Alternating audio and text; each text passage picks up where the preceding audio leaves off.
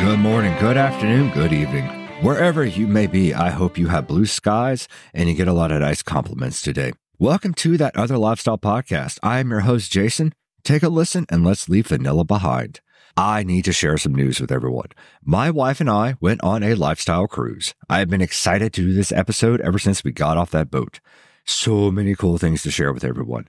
And I know y'all are super curious about what goes on when 3,000 lifestyle people get on a ship and sail around the Caribbean. So I'm going to tell you the good, the bad, the ugly, and the weird sides about swinger cruises. Subscribing to the podcast wherever you may be listening is a big help to me. This show is also available on YouTube and fullswapradio.com. Thinking about dipping your toes in? You can find a link to sign up for SDC on my website, thatotherlifestyle.com. I also have a Patreon, patreon.com/thatotherlifestyle. Head over there if you want ad-free episodes and other spicy bonus content.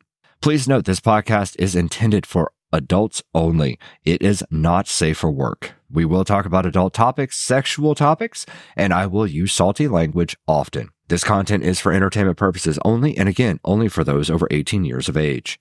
I also try to be as inclusive with my language and terms as I can. It can be challenging to formulate and write and say all the inclusive terms in every instance. For simplicity's sake and time management, I may use terms like husband or wife or partner or spouse for the purpose of the narrative I'm sharing. This podcast is for everyone, though, no matter your background, gender identity, gender expression, or whatever truth you may be living.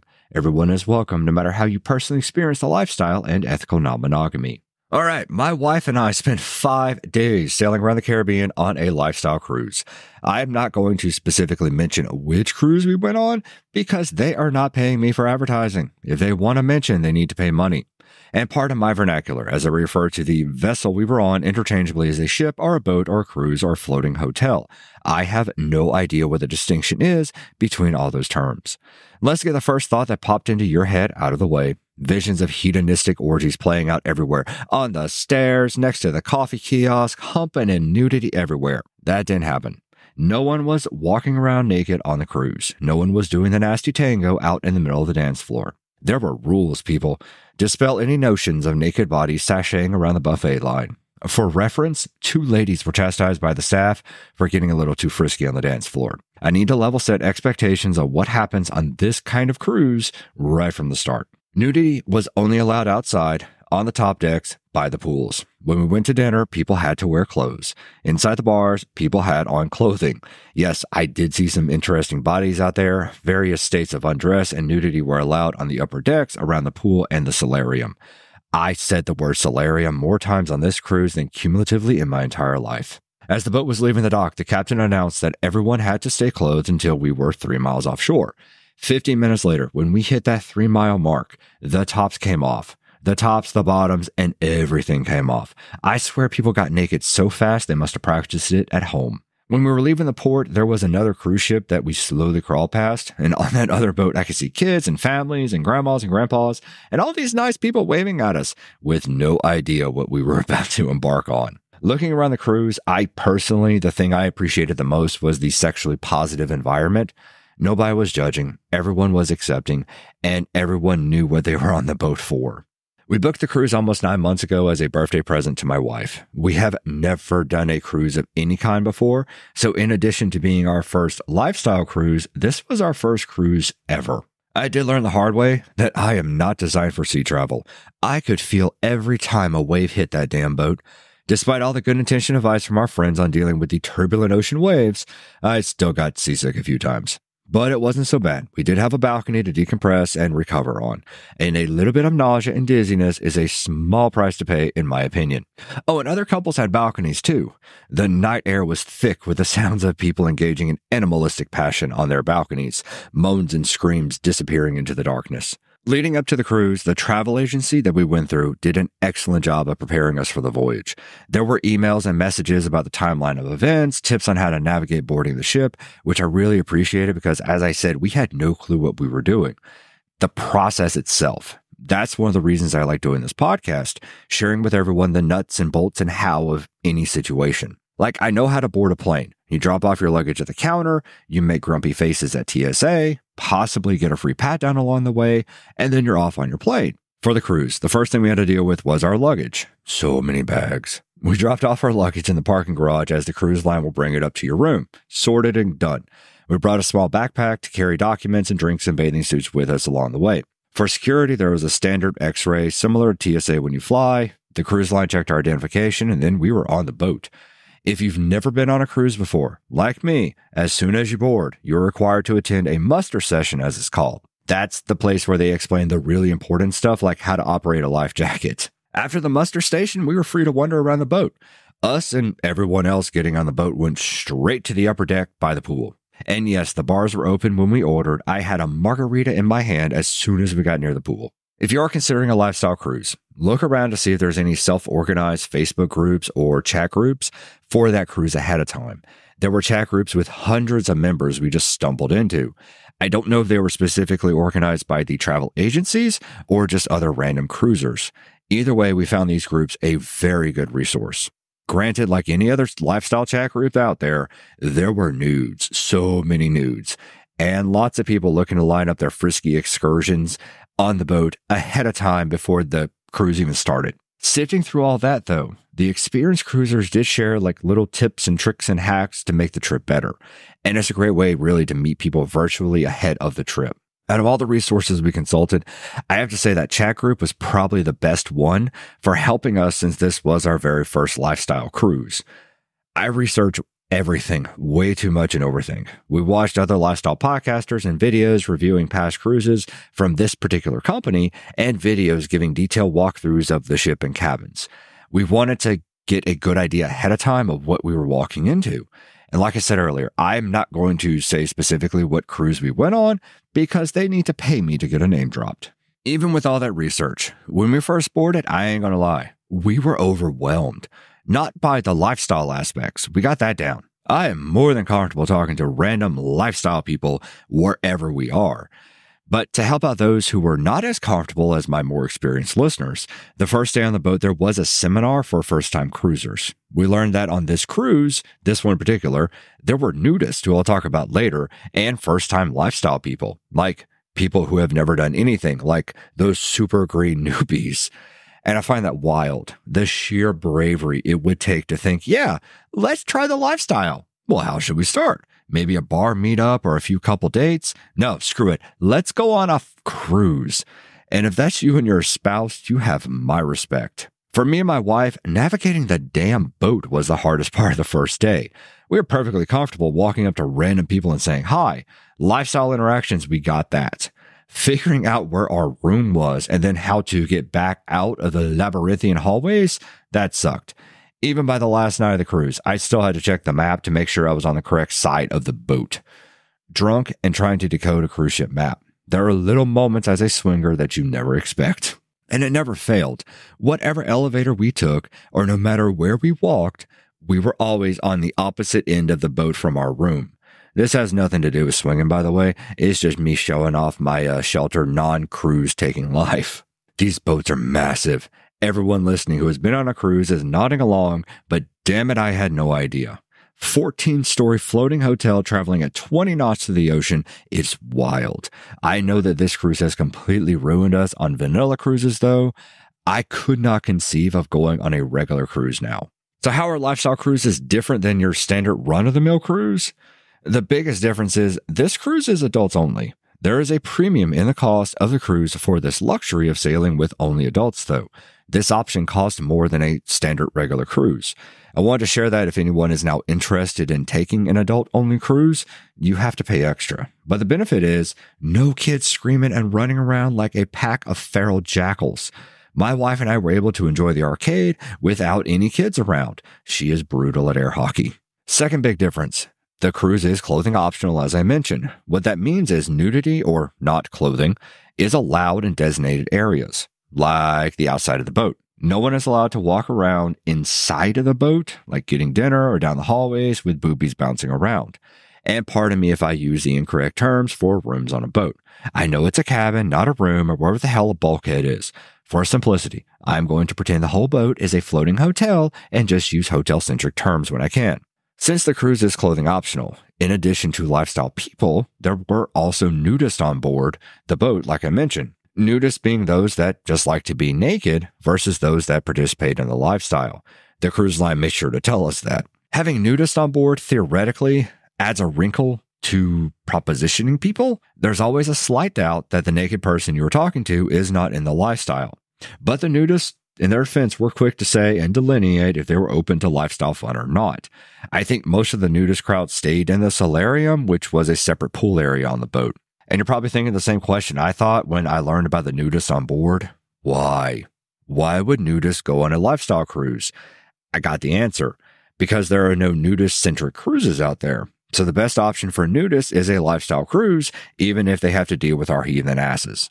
For science, I need to share a very interesting data point. I saw a direct correlation between the older a person is, the less clothing they are wearing. Those 80-year-old guys, naked all the time. Inside the ship, they were rocking the tiniest little thongs. I want to warn anybody thinking about this cruise, you will see naked people. You will see the full range of possibilities of what a human body can look like naked on this trip. There are people who are naked in the pool and hot tub from sunup to midnight, and they do it every day. I hope I am that comfortable with my body when I am 80. Pro tip, considering the number of sunburnt titties and vajayjays I saw on this cruise, please use sunscreen. Please use sunscreen. The sun is brutal the further south you go on this planet, and being in the Caribbean sun all day long will cause the gnarliest sunburns. You do not want to get burned the first day, then have to nurse your red peeling skin for the whole trip. I saw people get sunburned on places that haven't never seen the light of day, so be ready for that. The boat also had some non-swingers, non-nudists on board, and I guess we'll just call them no-swap couples, lifestyle adjacent maybe. There are people who like the party environment, lack of children running around, and want to take a more adult-oriented cruise, which I think is perfectly fine. Who can go on this cruise? The company we went with, this cruise is primarily for couples. However you define that, 2 people in a cabin. Not sure if they really care about gender orientation, just 2 bodies in a cabin. Do you have to be married? Well, no one asked me for a marriage license, so you should be good on that. The company does allow 3 people in the larger staterooms, so think of a couple plus a unicorn maybe. There are other cruises out there that allow single males. I did not personally encounter any on this trip, though I also did not go asking around. As far as trans individuals, I have no idea. I'm not the kind to care one way or the other. Again, didn't go asking around, and I'll treat a person based on how they are presenting to me at the time I meet them. There were meet and greets dedicated playroom time for bisexual males and women only too. Each cruise has a different vibe though, just like a house party. We heard from other people that the one we were on was a lot more chill than the others, like more relaxation and sitting around. Some cruises have more of a party vibe, like bumping music all day long and night everywhere, or have a sexier vibe. So if you're thinking about taking a lifestyle cruise, research the vibe you're looking for. We went with the more chill vibe this time, though in the future we might try a party cruise. There is a misconception out there, especially from the vanilla crowd, is that on this kind of cruise, it is a non-stop fornication marathon on the ocean. Sorry to say, it is not. People can engage in whatever activity they want in their cabin, but as I said before, we were forbidden from doing the dirty in public areas. To address this and offer people options, there were playrooms. Multiple locations on the boat, from a section of the top deck to the former conference room, were converted into playrooms. I believe there were 4 total, spread out among the decks, and these were big too, like 20 to 30 beds easy spread out. The travel company brought in king-size beds, lots of beds, and provided them at all the playrooms. The mattresses were plastic, I guess for easy cleanup, and this is a dedicated fuckery bed, y'all. Each bed had 4 posts and curtains. You remember I mentioned the curtain rule in sex clubs?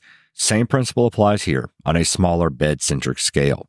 Each bed had some curtains that noted to anyone walking by whether they could watch or join in. And the playrooms were open all throughout the night and a little bit during the day. I want to throw a special shout out to the security team. There are travel agency representatives managing the playrooms. It might be a trivial point, but I know at least one listener out there is wondering about it and needs to know.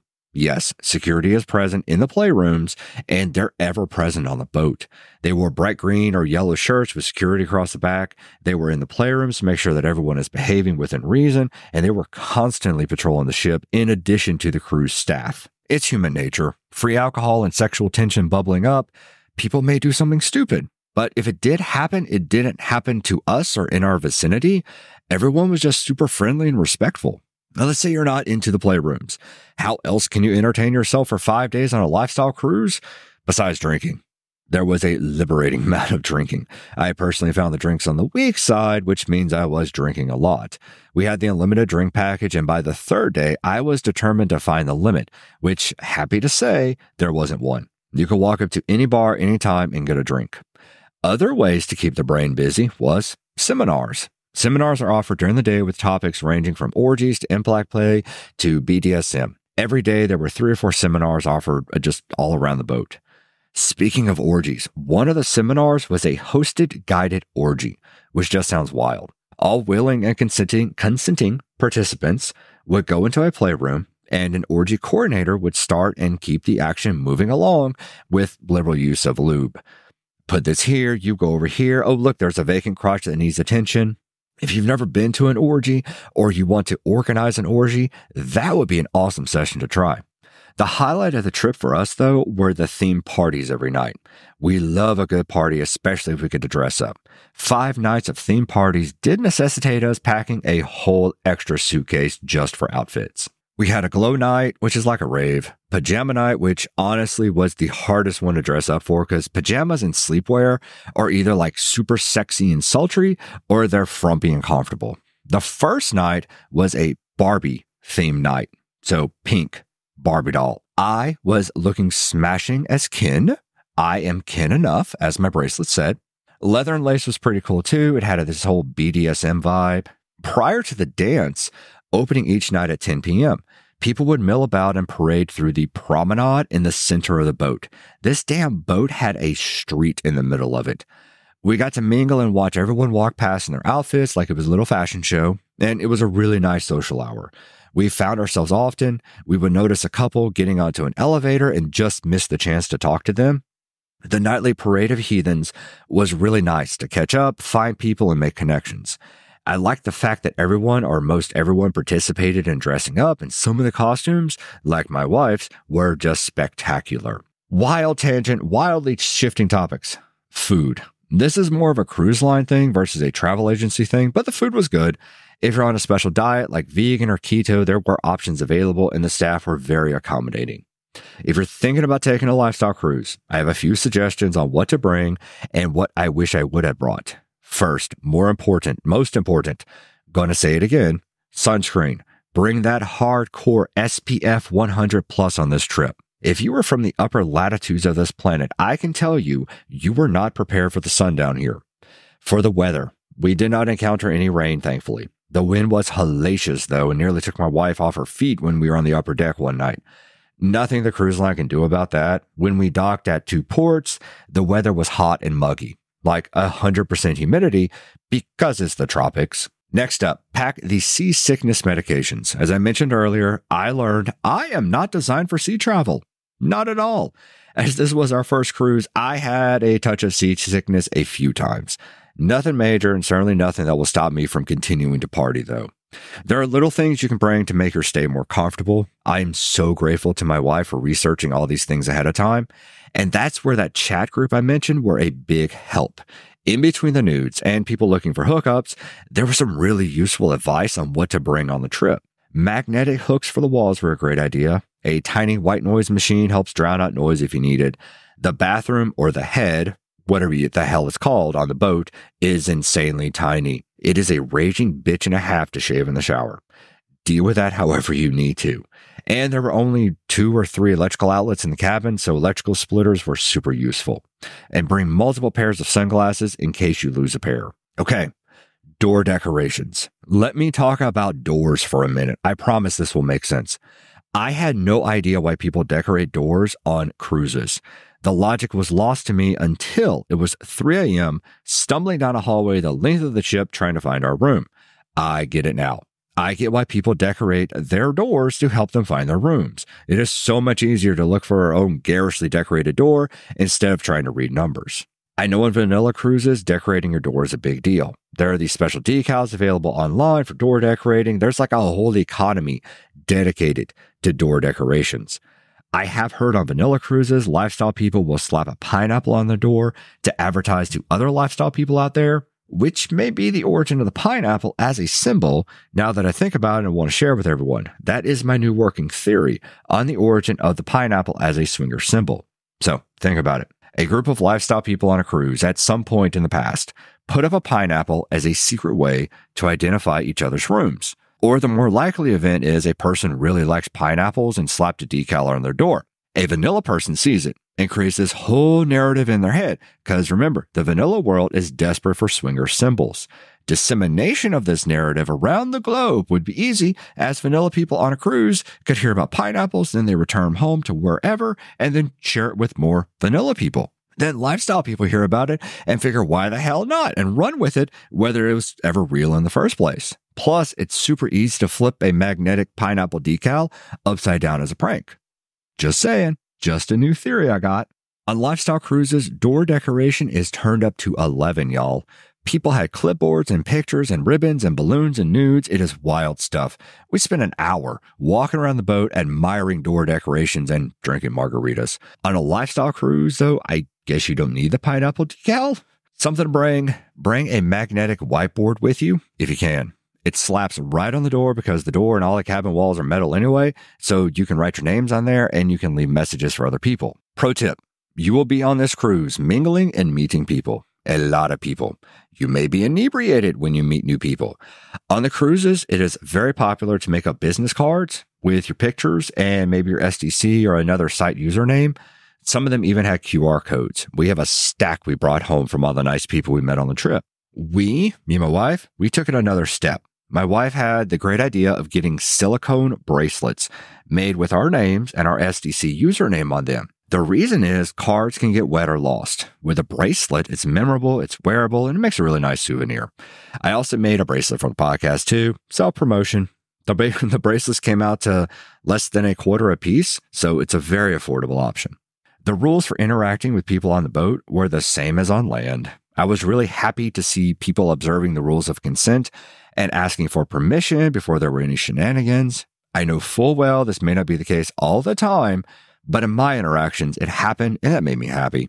The lifestyle is built on the pillars of fun, consent, and safety. The cruise was fun. I did see people asking for consent, and as far as safety goes, bring your own condoms. Always have a whole bag full of condoms and lube and toys on hand. That goes double true on the cruise. I didn't personally notice if the playrooms provided condoms, and I only found one place in the boat that sold condoms. So be on the safe side and bring your own from home. Bring a lot. You might need them. Another question running through your brain. You might be wondering, how did the crew handle this? Were they staring? Did they join in? No. Hunter S. Thompson, who wrote Fear, Loathing in Las Vegas, the book, though the movie is awesome too. Thompson wrote, "This is one of the hallmarks of Vegas hospitality. The only bedrock rule is don't burn the locals. Beyond that, nobody cares. They would rather not know. When I travel, I live by those words. Don't burn the locals. You are in their world and their space." For the crew, they were under strict orders not to participate in any lifestyle romping or shenanigans with the cruisers. I ask, if you do go on one of these cruises, have fun, but remember that this is the cruise home. They live on these boats for months at a time. Be respectful, even on a vanilla cruise. I heard stories of people opening the door to crew members buck naked, and shame on them for that. That is messed up and wrong.